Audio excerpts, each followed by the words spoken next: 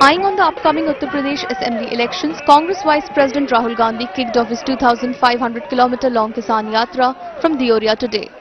During the Yatra, Rahul would do door-to-door campaigns, interact with farmers and will stage various road shows. Meanwhile, the Vice President also offered prayers at Dugdeshwar Nath Temple in Rudrapur, where he interacted with people in the temple premises.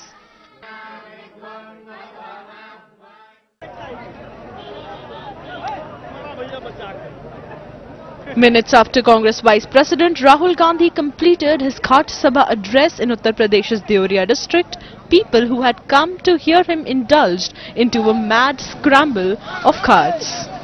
Men were seen fighting to take away carts with them.